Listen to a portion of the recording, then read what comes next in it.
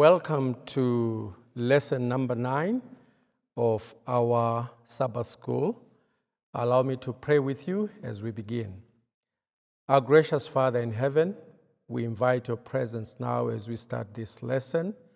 We pray for the Holy Spirit to lead and guide us into all understanding. Be with each member as they follow this lesson, as they process this lesson for themselves. In Jesus' name we pray, amen. Lesson number 9 of our Sabbath school is counterintuitive, very counterintuitive. Remember the general theme that we are pursuing this quarter is crucibles. In the crucibles with Christ. In the crucibles with Christ. What makes our lesson today counterintuitive is that as Christians, we are being asked, we are being requested to live a life of praise in the middle of a crucible. You know, the caption to our quarterly lesson for this week is quite illustrative. We have a gentleman standing in the middle of flames, and while they are engulfed by these flames, they have to issue praise to God. Very, very counterintuitive indeed. It's understandable that when life is good, when we are having an easy time in life, for us to praise God. We praise God for the blessings that we receive. However, we are still required. The Christian faith, the Christian religion, following Jesus, requires that even in the middle of crucibles, when the heat is on, when we are in our calamities, when we are going through a rough time in our lives, we still have to display praise. We still have to utter praise to God. Let's go to our memory text, Philippians chapter 4, and we are looking at verse 4. Rejoice in the Lord always. Again, I say, rejoice. This is Paul, of course, writing to the Christians in Philippi.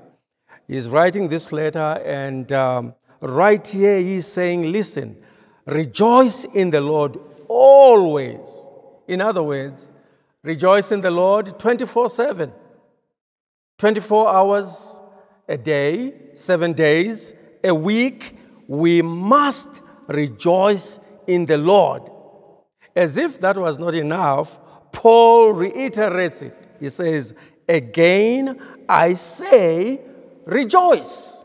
So, as Christians, we have to live a life of rejoicing, no matter what. Whatever we are going through, whether we are going through crippling illness, whether we are under excruciating pain, whether we come to school for students and you don't have enough tuition, you don't have fees, you still have to rejoice in the Lord. For children, okay, let's say your parents decide to divorce. The Bible says, rejoice in the Lord always. Look at how counterintuitive this is. And we are told here to rejoice under whatever circumstances. You know, in 2019, the Global U version users, these are people who use this website, Global U version users, the verse that was read most of all the verses in the Bible, the one people read most, according to this Global U version users, was Philippians chapter 4, verse 6. encouraging people to be careful for nothing, okay? Not to be anxious, okay? And he says, yeah, in everything that you are going through, by prayer and supplication with thanksgiving, let your requests be made known to God. Don't be anxious for anything. Rejoice in the Lord always. And Paul says here, again, I say unto you, rejoice. So what we are talking about here is not a fleeting emotional state of being. We are talking about something that is not just ephemeral, something that is shifting or passing away quickly. We are talking about a spiritual trait that we have to develop as Christians, not to be anxious for anything, but through prayer and supplication, we should make our requests known to God. Of course, together with thanksgiving. What we are talking about here, dear friends, all of us need to develop a culture, a lifestyle of praise. Praising God when there is sunshine. Praising God when it is rainy, praising God when it is stormy. Now, verse 7. And the peace of God which passeth all understanding, shall keep your hearts and minds through Christ Jesus. So when we have developed this culture of praise, when we have nurtured within ourselves this culture of praising God at every moment, under whatever circumstance, look at what the Lord does for us. We receive from Him peace, illogical peace, peace that cannot be explained. Peace that people cannot explain. This peace that comes from God is going to guard our hearts. So there is a reward here. When we have cultivated a life of praise, God gives us the peace that passeth understanding. You know, our lesson is counterintuitive because when bad things happen to us, we are supposed to complain bitterly. We are supposed to complain. Tell God how rough things are and complain to Him. I remember the incident of Job when Job was afflicted with all these sores after he had lost virtually everything. I mean, lost his children. He lost all the property he had.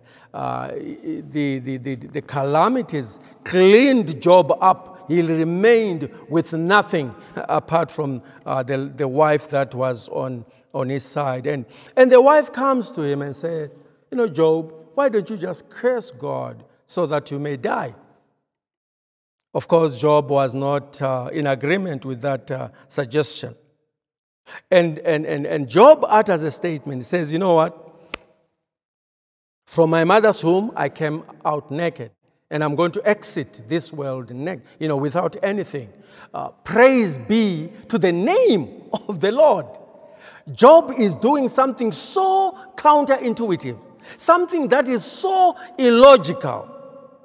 And the reason is, when we praise God under those circumstances, which should provoke resentment, which should provoke bitterness, when we praise God, just the way Job praised God, God gives us a quality of peace which cannot be explained. How can Job praise God after all these things had happened to him? What happened to Job? Having this peace that surpasseth understanding is something that can happen to all of us when we nurture, deliberately cultivate this culture of praising God in our lives. I just want to have some more examples that we can talk about here. We have heard about the walls of Jericho that collapsed without any military attack. Joshua ordered the children of Israel to go around the city throughout the whole week, and then at the end, they were supposed to go around and then blow their trumpets and shout praises to God.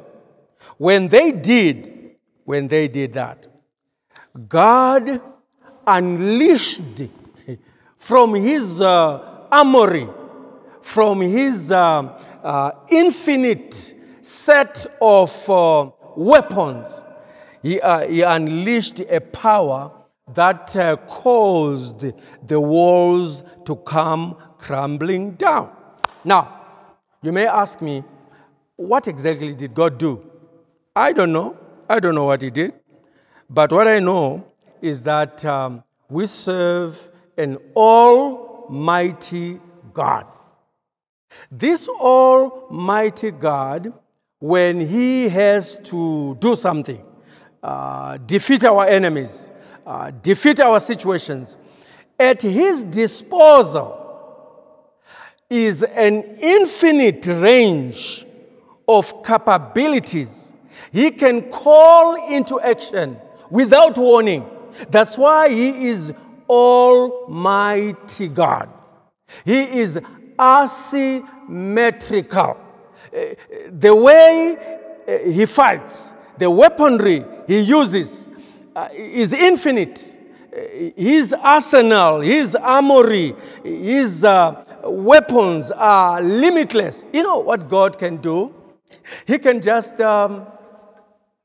call bees, and bees can defeat an army with the latest technology, because God's ways are not our ways. His thoughts are not our thoughts. At his fingertips, he can weaponize anything that he has created. And what happened on that day, when the praises went up, God's armory of capabilities were unleashed. And what happened is the walls came tumbling down. That was the result of God's intervention. Whatever weaponry he used, we do not know. But this is what is going on here.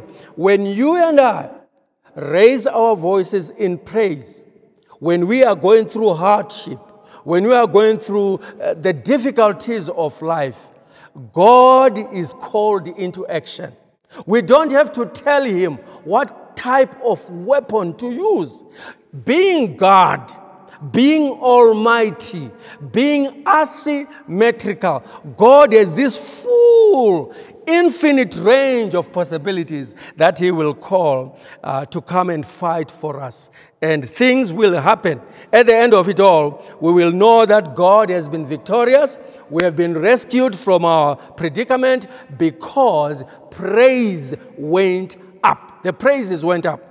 Just like in the case of Joshua there, when they encircled the walls of Jericho. In Psalm 145, I just want us to visit that psalm quickly. Psalm 145, and we are going to meet David here in Psalm 145. I just want to pick a few verses there. He says here from verse 1, I will extol thee, I will exalt thee, I'll raise you up, my God, O King, and I will bless thy name forever and ever. A lifestyle of praise. We are meeting somebody here with a culture of praise. If you go into the life of David, he was a shepherd, took care of sheep. And you know his experiences, killing a lion, killing a bear in the name of the Lord. And you also know that he killed that giant. You remember Goliath. Most people remember David for Goliath because he was so towering a giant. And David with his sling and 5 stones, just used one of those stones, struck that giant right on the forehead, and he collapsed. Not only that, David had a lot of experiences. You remember he was a hunted man. Saul wanted David dead. And God rescued him. He delivered him. And from time to time, David was experiencing these deliverances. And when these deliverances hit a threshold in his life, they came to a certain level in his life, David could not but praise God consistently and constantly. Here he says in Psalm 145, I will extol thee, my God.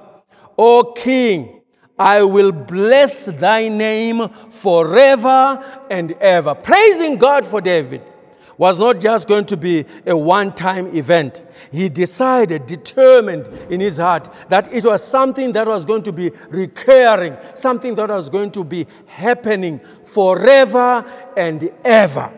You know, dear friends, my prayer for me, my prayer for you, is that as you develop this culture of praise, as you develop this lifestyle of praise, even in the crucibles of life, even in the dire straits of life, when life is hard and you are going through some difficult time, but you have developed this culture of praise.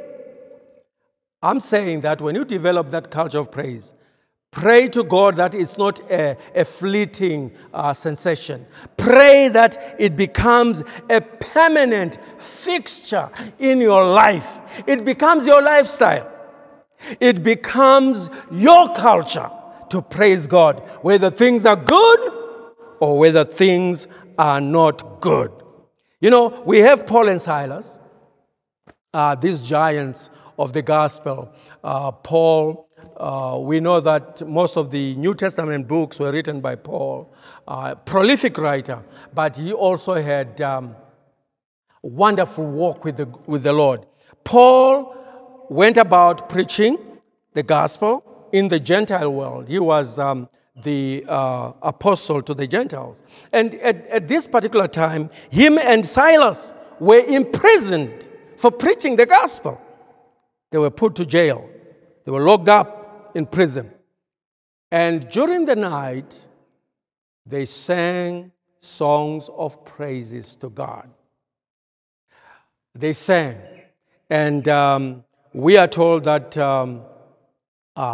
right in midnight, there was some earthquake, and the prison doors were opened.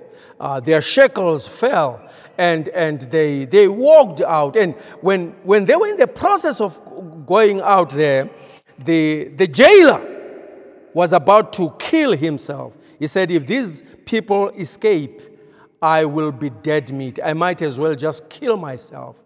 And then Paul and Silas told the jailer and said, please don't kill yourself. We are okay. We are here. We're not going anywhere. And then the jailer had this poignant question to ask of Paul and Silas. He says, what must I do in order to be saved? Can you see what's going on here? When we praise God in our adversity, when we praise God with our hands cuffed and chained, we send a message about our God, whom we are praising. And it triggers in the onlookers, on people that are looking at us, it triggers the question, what must we do to be saved? What must we do to be in your situation? You look saved. We want to be saved as well. So if we do this praise thing correctly and well in our lives, if we praise God, come rain, come shine, if we praise God under all circumstances, especially when we are going through difficult times, when we are in our crucibles, the results are going to be resounding. Somebody's life is going to be changed. Somebody is going to give their life to God because of what they see in us when we do the counterintuitive. Instead of cursing God, we bless Him, we praise Him. When that happens, it triggers something in people's heart. So my prayer for you, my prayer for me, as we continue to meditate on this week's lesson, is that God may give us courage to embrace a life of praise. When we have embraced a life of praise, many good things are going to happen. Not just to us, but to those that see us go through a crucible with a song of praise on our hearts. When that happens, the character of Jesus is being reflected now in our lives. The one who said, "Forgive them, for they don't know what they are doing." The one who could forgive his persecutors, his killers, because they didn't know what they were doing. In saying so, he was giving glory to God. And many good things happened. We know there was the thief on the cross who got life because he gave himself to Jesus, gave his life to Jesus. And Jesus promised him. He said, "Verily, verily, I say to you today, I will be with you in paradise." You know, people misplace the comma there, and they come up with a totally different theology. But Jesus was promising somebody life eternal on that day. And we know that when Jesus shall come, not only the thief on the cross, but many more who have embraced him over the years are also going to rejoice eternally. But the bottom line of our lesson, may God give you a culture of praise in your life, so that from that culture of praise, even if you are in a crucible, you may radiate salvation to those that are around you. Allow me to pray with you as we conclude our lesson today. Father in heaven, I'm speaking to somebody who is going through a rough time. We are praying, Lord, that you may give them courage to know that as they praise you in the middle of their storm, in the middle of their crucible, you are going to bless them. Not only them, but they that also look at them as they go through this ordeal. May you bless us to this end, O Lord, to develop a culture of praise, no matter what. In Jesus' name we have prayed. Amen.